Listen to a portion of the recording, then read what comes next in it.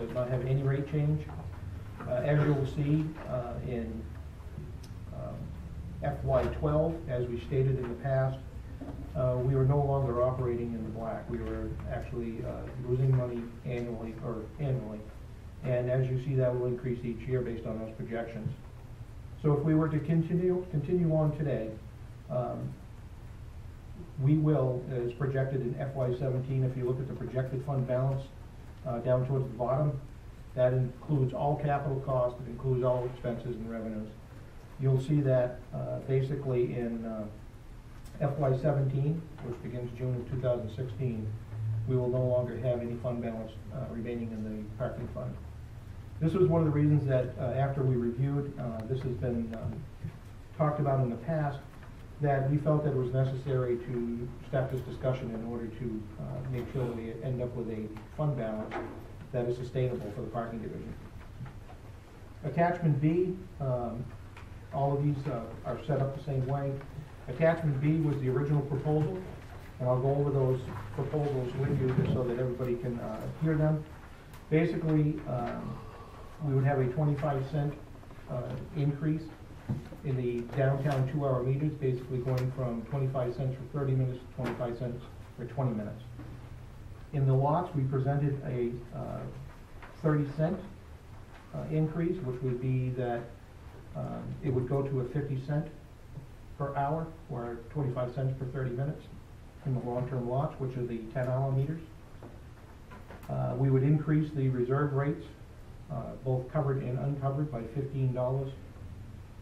And what doesn't show here is we also asked for an increase in the violation rate, which is from $5 to $10. And that violation rate now currently, our current rates are $5 for the initial ticket. After 14 days, it goes to $15, and after 28 days, it goes to $35. As part of our proposal, we asked that the $10 be initiated for the first offense violation and go 28 days for payment, and then after 28 days, it would go to $35, giving people more time to pay their violation. And of course, the increase in the time. We're looking to go from 8 to 5 to 9 to 7.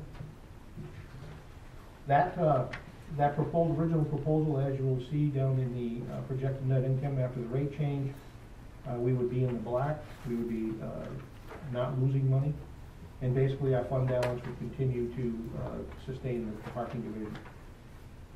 What I must note and make sure that everybody understands that these projections that were put together by the finance department and the parking division, and what you see in front of you, does not include any unscheduled repairs.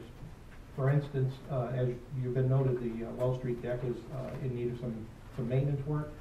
That does not include any of those items. It does not include any future projects. It just includes current operation of what we're doing today and continuing on with the capital improvement program to maintain our lots and our garages, again, that are aging. And attachment C is basically what we did is we had heard during the last meeting that there was a lot of discussion about workforce parking, whether we should raise those rates to that level. We have heard from people who use it. We have heard from business owners. And basically, this is just an example that we wanted to show you of one way that we could do a decreased rate in those lots over time and maintain somewhat of a parking fund balance. This does not eliminate the fact that we're going to lose money over time. It just prolongs, gives us more of a time period to be able to work through these issues.